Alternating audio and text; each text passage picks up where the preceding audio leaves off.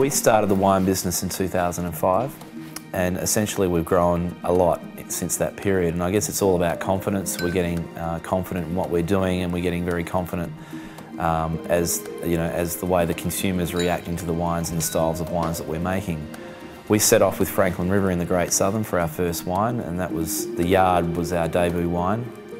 And since then, we've introduced two other tiers, being Cherubino, which is the best wine that we can make, and Ad Hoc, which is about regional expression for certain varieties out of the Great Southern and the southwest of WA. Generally and stylistically, we're trying to create wines that have very silky, soft and luscious textures. So our winemaking philosophy has to adapt to everything that we're getting into the winery. We try to be as hands-off as possible. We try and really let the fruit be the lead role in all of our wines.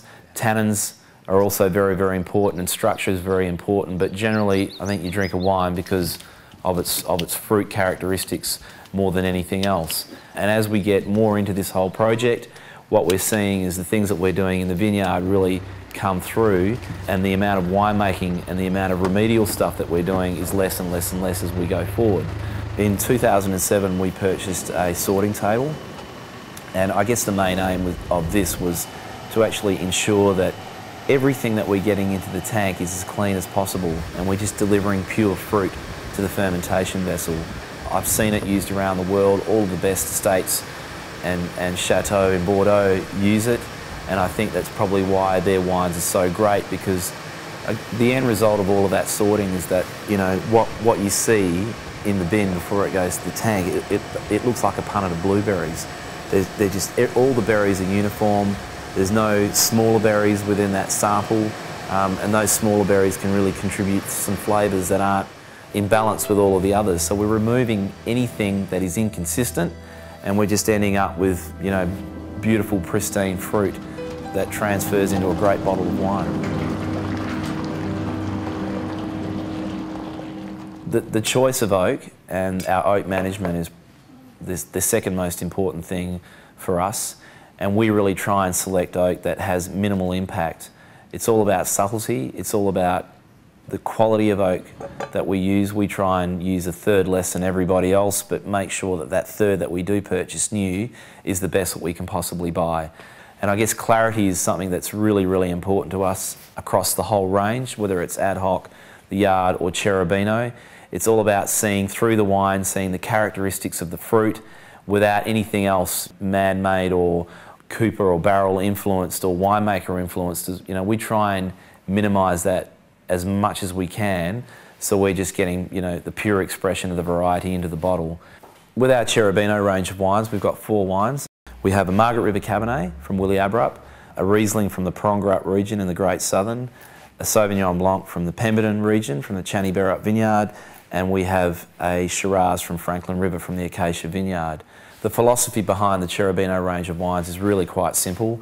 Very minimal intervention winemaking, minimal use of oak, but really trying to generate and create wines that have texture, softness, as much personality from a varietal and a vineyard perspective that we can build into those particular wines. It's all about really hand-making wines from the vineyard all the way through to the bottle, as much as we can do, as, you know, and as hands-off as we can possibly be. The Yard range of wines is all about single vineyard expression, and the most important thing about that range of wines is that we have some really strong connections to our vineyards. We either own or are involved in some of those vineyards, or the growers of that fruit, I've been involved and I've worked with them for the last 15 years. Single vineyard wines, very small lot winemaking, but with a real focus on showcasing the regional characteristics of those particular areas as well as the vineyard characteristics. Ad Hoc is all about regional expression, so what works well in a particular region, and it's also really trying to make a very high quality wine that doesn't have any rough edges, that doesn't need to be cellared, but offers an extremely good drink at the price and offers a lot of complexity at the same time. Not easily achieved, to combine fun with seriousness of wine, but we're really striving for that in those particular wines. In 2007 we decided to make our own sparkling wine as a trial, and we've been really happy with the results that we've achieved, not only from a wine quality perspective, but the market has received it and the consumers have received it really well, and I think that that's something that has been missing from our wine culture and our wine range here in WA is a quality sparkling wine at a really good price, and that's where it works extremely well in the ad hoc range. Essentially, where are we going from here? I think for us the most important thing is to create styles of wine that are classic. I think if something inherently is good and it really encompasses the philosophy of what we're trying to achieve with minimal oak intervention, minimal intervention in general, and really trying to get expressive wines with a lot of clarity in the bottle, I think those things stand the test of time.